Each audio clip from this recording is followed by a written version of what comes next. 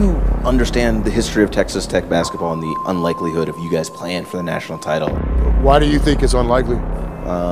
Picked 7th in the Big 12, given the history that Texas Tech's never made a Final Four before. Well, I've only been the head coach at Texas Tech 3 years, but I'm not sure. I respect the question, but why not us? We got a great university. We got good players. Yeah, I think we deserve to be here. Already on the run, bounce pass. Here's Culver. The Red Raiders are the best in the West.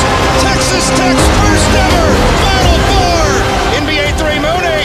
Bang! The Red Raiders will play for a national championship Monday night. Dreams come true today.